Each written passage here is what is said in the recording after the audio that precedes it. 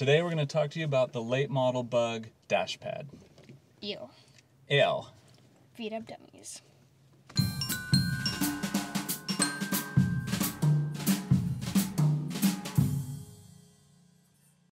Alright, so when we first got this car, it had this ugly, cracked dash pad covering all the metal.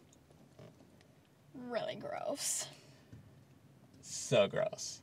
Disgusting. We were like, ew, Dad, it's gross. I hate it. Yeah. Ew. Ew. Ew, it's so gross. Dad, I hate you. Why'd you get me this car? Ew. So 1968 was the first year that Volkswagen put a dash pad on cars, especially ones in the US. And the first thing we did when we got this car is ripped it out.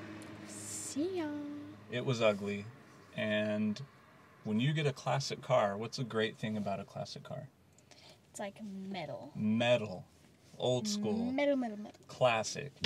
So we ripped the dash pad out, which is great. We had metal. But now we had these holes where the side vents were and the middle vent. It was easy to find a vent for the middle, but the sides are really hard to find. But Volkswagen, the bugs they sent to Europe had metal dashes still in '68. So there's a website called vwheritage.com.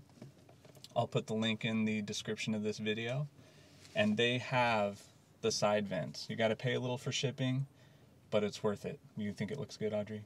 Oh yeah. It looks great. And now all we have to worry about is these holes, which actually, I use this hole to hold my sunglasses. Works out pretty good. But we're going to weld those up so that it looks right. And even the holes for the handlebar, we're going to weld up so it's just all metal. So vwheritage.com, you guys check it out. And you can rip your ugly dash off, have the metal look, and still have vents for it. Make sure you like this video and subscribe. V-dub dummies.